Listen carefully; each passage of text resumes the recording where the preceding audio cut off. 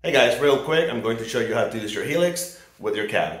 Here we go. So make sure your cab block is bypass or set to the XLR output.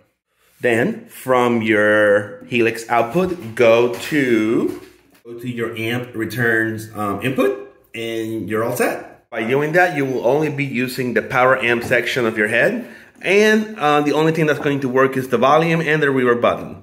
Any of these buttons are not going to affect what's coming out of your Helix.